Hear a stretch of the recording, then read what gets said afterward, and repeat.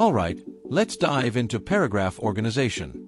Now, when we talk about organizing paragraphs, we're essentially talking about how we arrange our ideas in writing. Organizing a paragraph effectively is what makes the content clear and easy to follow for your reader. There are several different patterns of organization, and each one serves a specific purpose, depending on what you're trying to achieve. First up, listing. This pattern is useful when you need to provide a series of points or examples. Think of it like a list that's part of a paragraph. Each sentence adds another item or idea to the list. For instance, if you're talking about Judy's favorite restaurants, you'd mention each one with some detail, like, first, she loves Italian food. Another favorite is sushi. Notice how each sentence builds on the last, giving the reader more information in a clear, step-by-step manner. Words like first, next, and finally are great signposts for the reader to keep track of where you are in the list. This sample paragraph follows a listing pattern of organization, where multiple points are presented in a clear and orderly sequence. The topic sentence introduces the main idea, Judy's love for restaurants. After that, the paragraph lists 3 specific types of restaurants she enjoys, in order. 1. First, the paragraph mentions her love for fine dining, providing examples of the types of cuisine she enjoys, Italian, French, and Japanese. 2. Next, it adds another category, casual spots, like burger joints or cafes, further expanding on her preferences. 3. Finally, it wraps up with her excitement for trying new restaurants, bringing variety to her experiences. Each type of restaurant is listed step by step, making it easy for the reader to follow the structure and understand Judy's diverse tastes in dining. This type of organization allows for a clear and organized presentation of information. Next, we have sequence or time order. This method is all about presenting events in the order that they happened. You'll use it when writing narratives or explaining processes. Let's say you're describing Alan checking his bike before a ride. You would start with what he did first, maybe checking the tires, then move on to cleaning the chain, and end with him examining the brakes. This pattern is essential for making sure your reader can follow a chronological flow without getting confused about what happened when. Transition words like first, then, and finally are key here to guide the reader through the sequence. This paragraph illustrates the time sequence, or chronological order, patterned by describing a series of actions Alan takes in preparation for his bike ride, with each step occurring in a specific order. Topic sentence. The paragraph begins by setting the scene. Alan is checking his bike before a long ride. This gives the reader context for the upcoming sequence of events. Sequential actions. The body of the paragraph follows a clear time sequence. First, Alan inspects the tires to ensure they are properly inflated. Afterward, he cleans the chain to remove dust or debris. Next, he tests the brakes to make sure they are functioning smoothly. Finally, he adjusts the seat height for comfort. Time markers, words like first, afterward, next, and finally signal the progression of time and guide the reader through each step Alan takes, keeping the sequence clear and logical. Conclusion. By the end of the sequence, everything is in order for Alan's trip, signaling the completion of the process. This time sequence paragraph is effective in showing the chronological steps Alan follows, making it easy for the reader to follow along as each task builds upon the previous one. Now on to comparison and contrast. This is exactly what it sounds like. You're either comparing two things, showing their similarities, or contrasting them, highlighting their differences. For example, if you're writing about tomatoes, you might compare homegrown tomatoes to store-bought ones. Homegrown tomatoes may be fresher and tastier because they're picked at peak ripeness, while store-bought tomatoes, picked early for transport, might not have the same flavor. This pattern works well when you want to explore the pros and cons of two ideas, products, or situations. This paragraph illustrates the comparison/contrast pattern by examining both similarities and differences between supermarket tomatoes and homegrown tomatoes. The topic sentence sets up the comparison by stating that while both types of tomatoes are common in households, there are key differences between them. Comparison, similarities. Both supermarket and homegrown tomatoes are rich in nutrients and can be used in a variety of dishes. This establishes a shared characteristic between the two, highlighting their versatility and nutritional value. Contrast, differences. The paragraph contrasts the two types by discussing how supermarket tomatoes are typically picked before ripening, leading to a less flavorful taste. In contrast, homegrown tomatoes are harvested at peak ripeness, offering a sweeter and more robust flavor. Concluding sentence. The paragraph wraps up by noting that although both types of tomatoes serve the same purpose in recipes, many people prefer the freshness of homegrown tomatoes, emphasizing the superiority of their flavor. This structure effectively compares the shared traits of both types of tomatoes while contrasting their key differences, focusing on taste and freshness, which influence people's preferences. Cause and effect is a little different. Here you're explaining why something happens, the cause, and what results from it, the effect. Let's take the example of pollution in Boston. You would explain that the cause, industrial waste and traffic congestion, leads to the effect. Boston's status as one of the dirtiest cities in the U.S. cause and effect structure is really useful for explaining relationships between events or phenomena, showing how one thing leads to another. This paragraph illustrates the cause and effect pattern by explaining the reasons behind Boston's reputation as the dirtiest city in the U.S. and the resulting effects. Topic sentence. The paragraph begins by introducing the main idea. Boston is known for its historic beauty but has earned a reputation as the dirtiest city in the U.S. This sets up the focus on the causes of this reputation and its effects. Causes. The paragraph identifies two primary causes of Boston's pollution. Industrial waste. Factories and industries near the waterfront dump pollutants into the air and water, leading to environmental damage. Traffic congestion. The overwhelming traffic that clogs Boston streets contributes significantly to air pollution. Effects. These causes lead to several negative outcomes. The pollutants from factories and traffic contribute to Boston's environmental problems. The air pollution caused by traffic affects the city's cleanliness and public health. Conclusion. The paragraph wraps up by reiterating the effect. Despite Boston's historic beauty, the pollution from industrial waste and traffic makes it hard for the city to maintain its cleanliness. This cause and effect paragraph clearly connects the reasons, industrial waste and traffic congestion, to the outcome, Boston's struggle with pollution, showing how specific factors directly impact the city's reputation. Extended definition is another useful organizational method, especially when you need to explain a term or concept in depth. It's more than just a dictionary definition. You'll expand on the term and explore its meaning in a broader context. Take the Underground Railroad, for instance. You wouldn't just say, it was a system of escape routes for slaves. Instead, you'd go on to describe how it operated, who was involved, and why it was so significant. The extended definition allows you to provide context and deeper understanding for your reader. This paragraph is an example of an extended definition, where the term Underground Railroad is explained in depth by breaking it down into its key components and clarifying any misconceptions. Topic sentence. The paragraph opens by defining the Underground Railroad as a secret network used by enslaved African Americans to escape to freedom. This introduces the term and its basic meaning. Clarification of misconceptions. Right after introducing the term, the paragraph addresses a common misunderstanding. It explains that the Underground Railroad was neither underground nor an actual railroad. Instead, it was a metaphor for a series of pathways and individuals working in secret to help people escape from slavery. This clarification deepens the reader's understanding of the term. Supporting details. The paragraph then provides further explanation of the network's workings.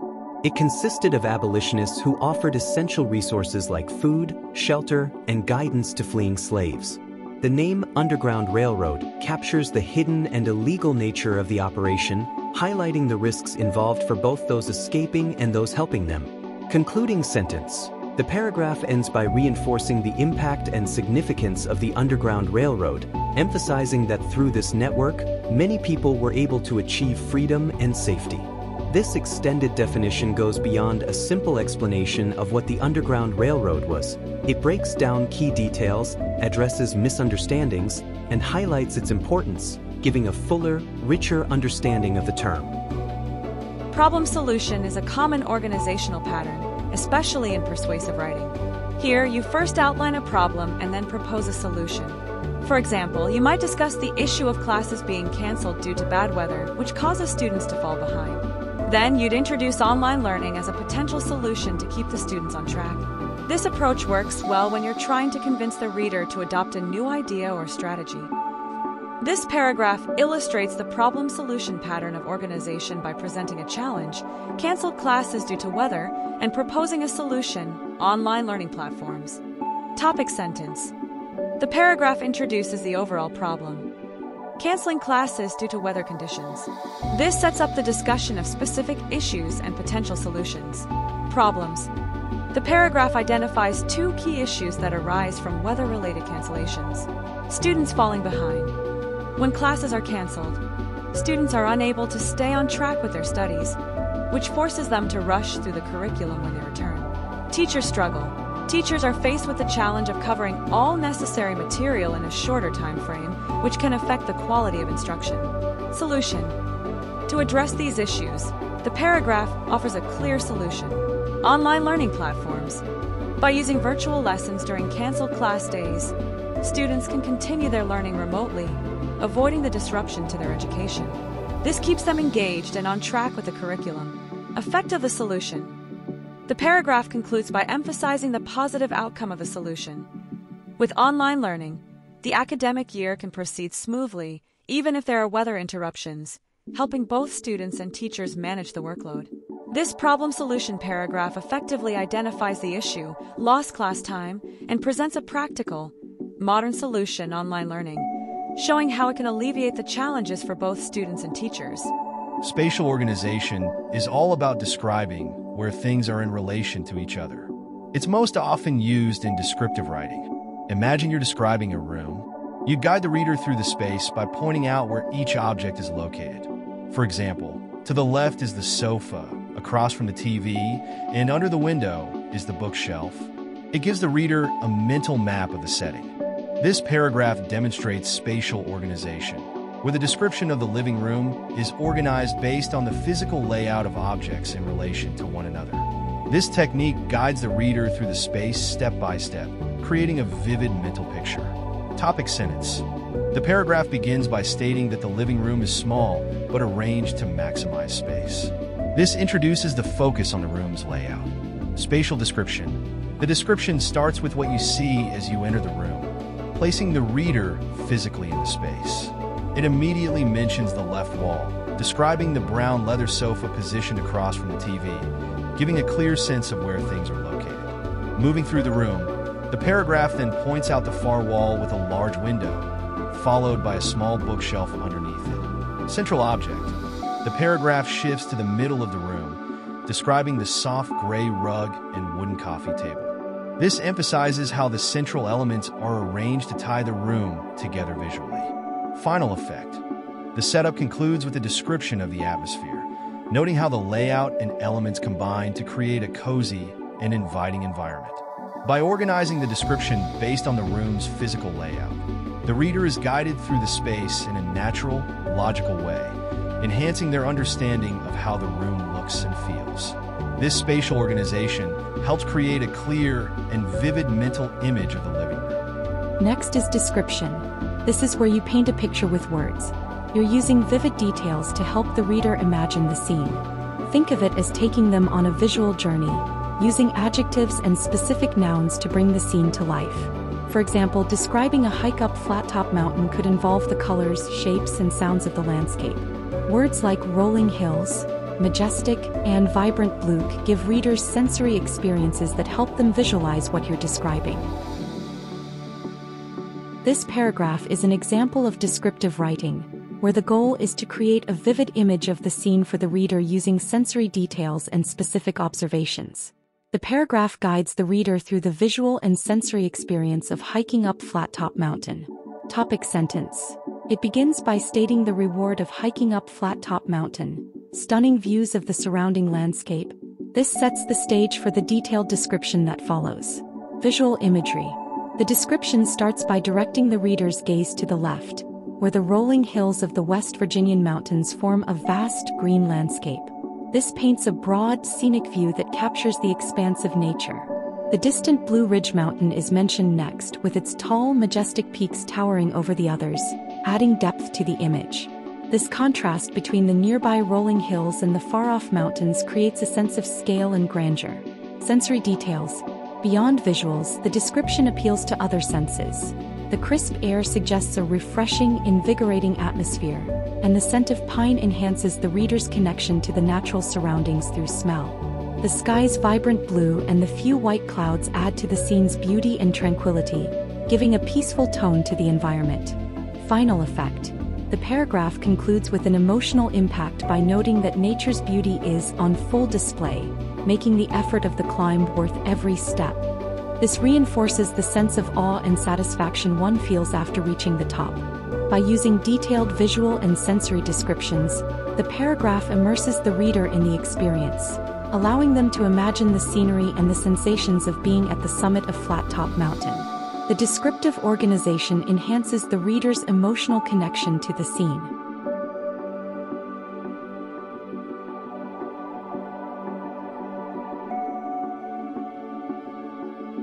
Argument, also known as opinion or persuasive writing, is all about convincing the reader to agree with your point of view. This structure works well when you're making a case for something. For instance, you might argue that students should be allowed to arrive late to class due to transportation issues or personal responsibilities.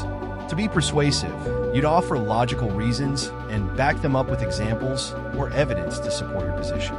This paragraph illustrates the options or pro-con style of organization, where multiple perspectives or options are presented to support an argument. In this case, the writer is advocating for a flexible lateness policy for students under certain conditions, offering specific reasons to support their view. Topic sentence.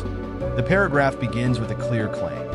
While teachers emphasize punctuality, the writer believes there are circumstances where lateness should be permitted. This sets the stage for offering options or explanations that support this stance. First option, transportation challenges. The writer first highlights transportation issues, focusing on students who may have long commutes or face unreliable public transportation. This option provides a real-life challenge that can interfere with punctuality, giving a practical reason for flexibility. The example of public transportation being unreliable strengthens this point, illustrating how external factors beyond a student's control can lead to tardiness. Second option, balancing responsibilities. The paragraph then introduces a second option, focusing on students who juggle part-time jobs or family obligations. This is a more personal and situational reason for lateness, reflecting the difficulty of balancing multiple responsibilities with school schedules. Third option, reducing stress. The final point suggests that occasional leniency with lateness can reduce stress and improve student well-being. This expands the argument by addressing the potential benefits for student mental health, which is an increasingly important consideration in education. Concluding statement. The paragraph ends by reinforcing the overall idea that under reasonable conditions, teachers should be more flexible with lateness. This restates the claim while emphasizing the importance of understanding and empathy in these situations. By offering a range of justifications, transportation issues, personal responsibilities, and the need for stress reduction, the paragraph organizes these options to build a case for a more lenient lateness policy.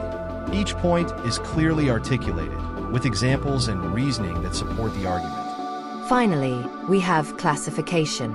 This is where you break down a subject into categories or groups. Say you're classifying students into types: the diligent, the intelligent, and the semi-motivated. You describe the traits of each category, showing how they differ from one another. This method is helpful when you're trying to explain the variety or range within a topic. This paragraph is a great example of classification, where the writer organizes students into distinct categories based on their approach to academics. Let's break down how this classification is structured. Topic sentence. The paragraph begins with a clear classification statement. Students can be grouped into three main categories: diligent, intelligent, and semi-motivated. This sets up the structure for the paragraph, signaling that it will define and explain each category. First category, diligent students. The paragraph first describes diligent students, those who work hard, always complete their assignments on time, and actively participate in class. These students are characterized by their consistent effort and commitment to their studies. This description emphasizes their hard work and reliability, illustrating what sets them apart from other types of students. Second category, intelligent students. Next, the writer introduces intelligent students, contrasting them with diligent students. While these students may not put in as much effort, their natural ability allows them to perform well academically. This highlights a different approach to success in school, one that relies on intellect rather than hard work, illustrating that academic achievement can come from multiple strengths. Third category, semi-motivated students. Finally, the paragraph describes semi-motivated students, a blend of the first two categories. These students fluctuate between being diligent and intelligent. They have the potential to excel, but often lack the consistency or drive.